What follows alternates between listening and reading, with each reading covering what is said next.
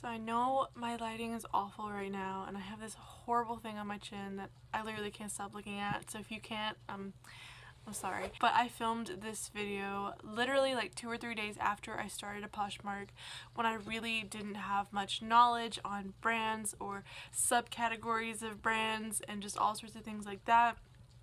So I picked up things that weren't necessarily the most like hot brands and stuff. Like I see a lot of Forever 21 just because there's a lot of that available at my bins. Now I steer clear of Forever 21. I am going on a month of reselling as a good income, and I've actually made quite a bit more sales doing it now, and I have a lot more experience. Obviously I still have a ton to learn, but watching this video and editing this video like kind of makes me cringe a little bit with the things that I picked up, and I was like, oh my gosh, this is gonna be great. So the majority of the items that you see in this video are still up in my Poshmark, and at this point I really just want to move them. They're still really good items, but they're just not these high trending brands and stuff that people are looking for. So if you see something in this video that you really like and you honestly don't care about like Forever 21 or other brands like that, then head over to my Poshmark. They're up, and I'm accepting pretty low offers for these things. So yeah, as long as it's not like $2 or $3 that you're asking, I'm a very reasonable person. So I just really want to move these items. So yeah, if you see something like, head over there, make me an offer, and yeah, if not, just continue on with the video. That's all that I needed to say real quick. Hey guys, what's up? It's Rachel, and I'm coming at you guys with another haul. I know I just did a haul like a little bit ago, but that haul was for me and my clothes. This haul is different because I recently started a Poshmark store and recently got completely sucked in and obsessed with all the people on YouTube that are resellers. Basically go thrift shopping for a living. Obviously there's a lot more to it, and I quickly learned that, trust me. But it just seemed like a really fun thing to do, and so far I'm having a blast. I've been doing it for like a little under a week at the point that you're seeing it now. I've already gotten 1 sale, so I'm very excited about it. One thing that a lot of these resellers were saying was that basically when you start your Poshmark closet, you kind of need to have a few listings right off the bat. So a lot of people are saying like 100 listings to 300 listings to start, which is absolute insanity. So I realized that I needed to go shopping and to invest in my closet and find some things that I personally love a lot and that I think other people will like.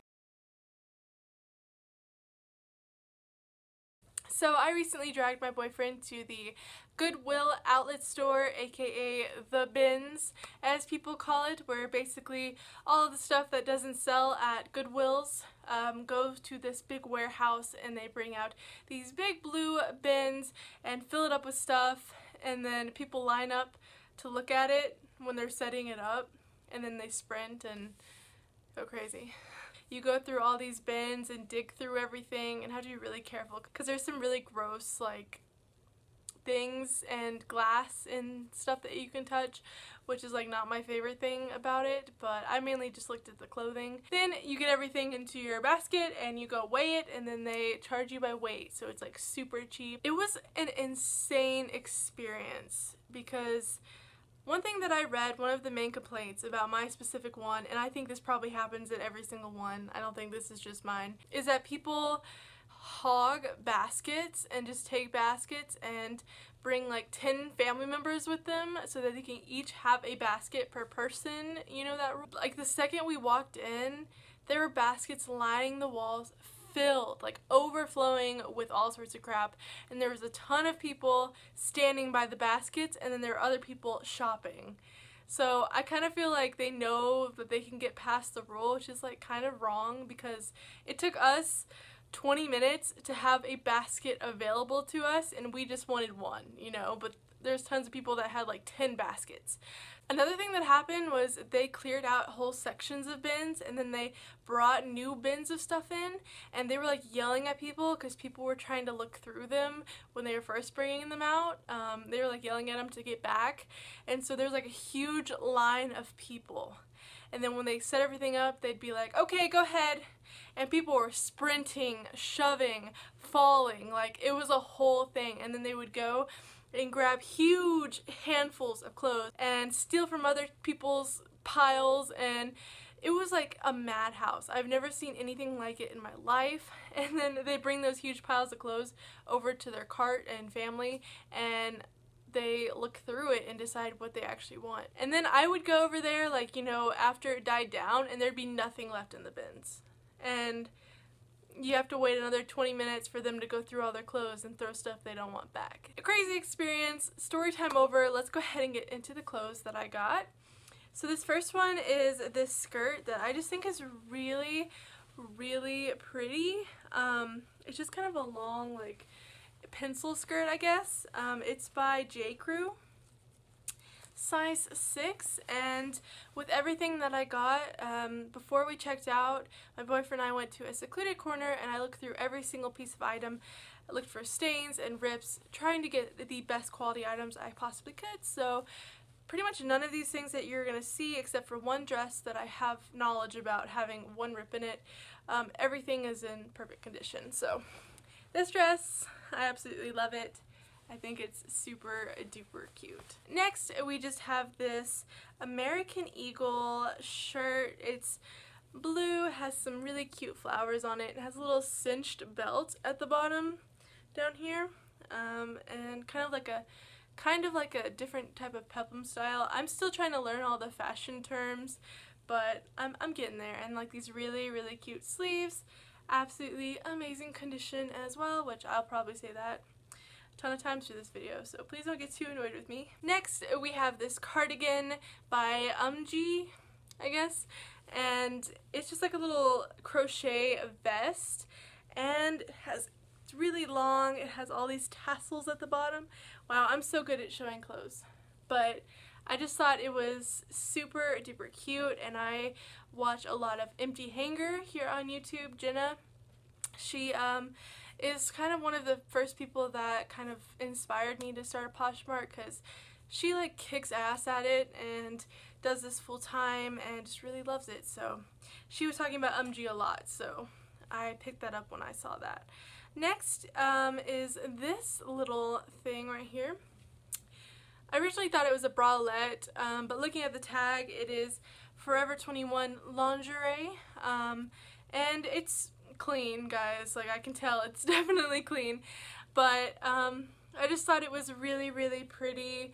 It's a size small. If it was my size, I would definitely keep it, because I just think it's so pretty and dainty. So I think I'm gonna start this one at like $9 and then work my way with offers and everything. So just thought that was super duper cute. Next, we have an Old Navy top, which I know Old Navy and Forever 21 don't have high resale values, but I just really thought this was super cute and 100% my style, and it weighs practically nothing, so I figured I would pick it up because it's just so cute, and it's also a small. So next, we have this brand called Hazel, which I have an item of Hazel already in my shop, but it's like a sheer, like kind of burgundy dark purple dress.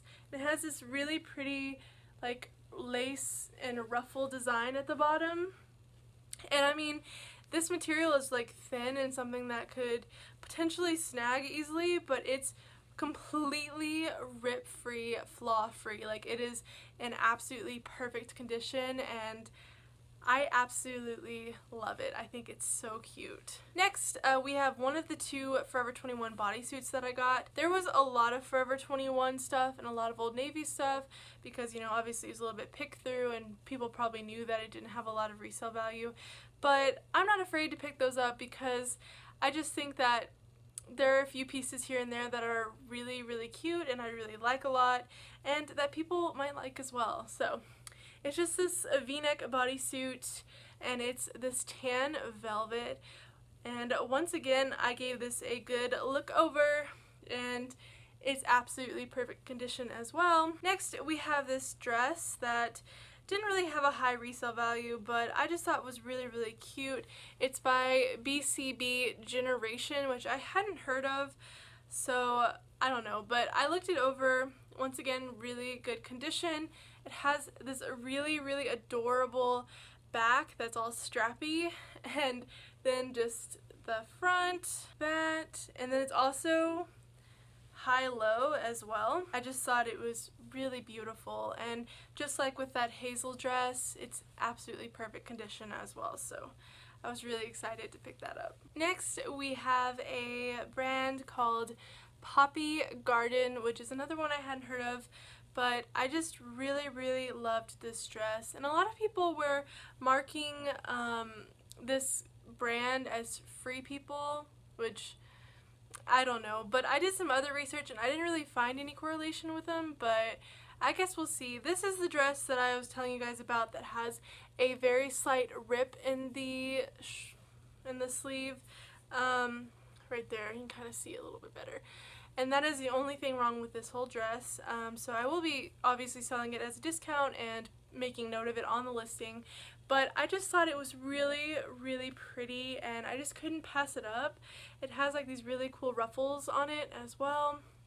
And I just thought this would be like so cute for like fall with some tights and some boots or something. It just gives me such a fall vibe, and I don't know, I just thought it was really cute. So I think someone would still enjoy it even if it had a small flaw. Next, I got this really, really pretty cardigan.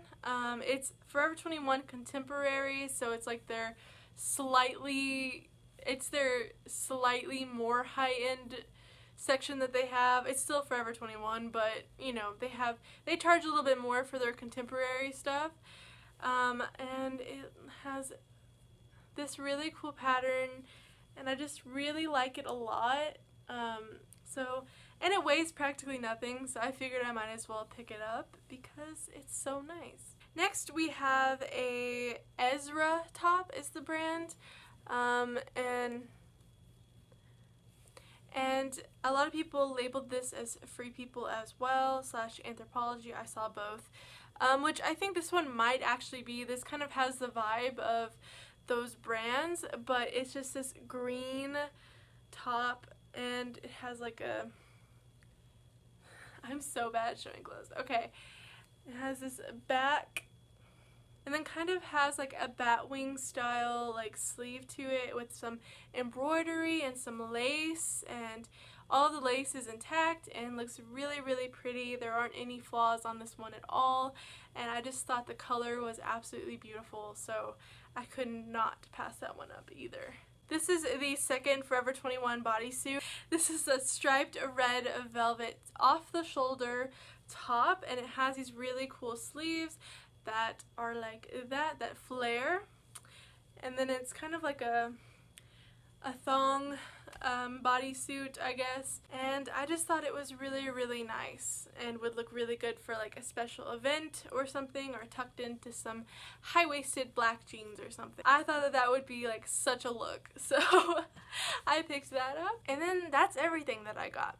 So I had a few other items in my cart, one of which was a really nice Madewell sweater, but it weighed a lot, and it's summertime, and I just didn't think that would sell. Let me know down below if I was wrong for leaving that behind, because I know Madewell's a really good brand that sells a lot on Poshmark, but I don't know, just seasonally it didn't seem right, I guess. So this is my basket full of clothes over here that I will be folding after this video and measuring. I was kind of worried. I didn't know how any of the pricing went, so I had my cart, you know, with all these clothes in it, and I was like, wow, I probably spent so much.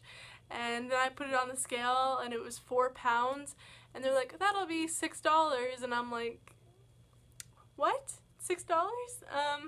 Yeah, that was a lot less than I was expecting, and obviously our bins were a little bit picked through, so like knowing the prices in the future, the lady even showed me like on her register like what everything goes for, which I thought was really cool, and I really appreciated that because she could tell I was new. I told her I was new, but she could tell, you know, she was like, oh yeah, this person has no idea what's going on. So I actually had so much fun doing this, and I'm definitely gonna be going back. I wholeheartedly understand why resellers love the bins so much. Like, it makes total sense. Thank you guys so much for watching this video. I truly appreciate it. And I'll see you guys in my next video. Bye guys. Last a little longer. Do you remember when we were much better? I wish we could go back to when we went singing in the rain. We won't fight, we'll be swinging from street lights. I wish we could go back to when we went singing in the rain.